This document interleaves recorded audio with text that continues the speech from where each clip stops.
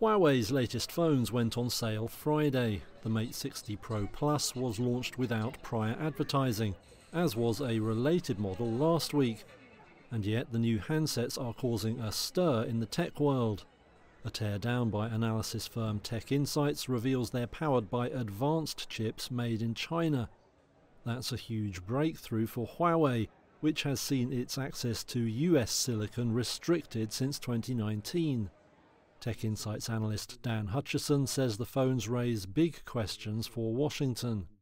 Is the U.S. going to come in with more sanctions? I don't know. I think that's going to be negotiated, which, one of the questions that I keep getting asked is, okay, why isn't Huawei talking about the chip? Why aren't they talking about the chip?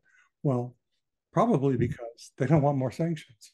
The chips are made by China's Semiconductor Manufacturing International Corp, which also faces US restrictions. And researchers were surprised to find that the silicon featured tiny circuitry of around 7 nanometers. And 7 nanometer is significant because it says that they've broken past the 14 nanometer barrier that people had thought, that the regulators thought that they could stop them at, and they've gone a full node beyond that and hit 7 nanometers. Now the new phones could allow Huawei to go back on the offensive against rivals like Apple. But that's not the US tech giant's only headache in China right now.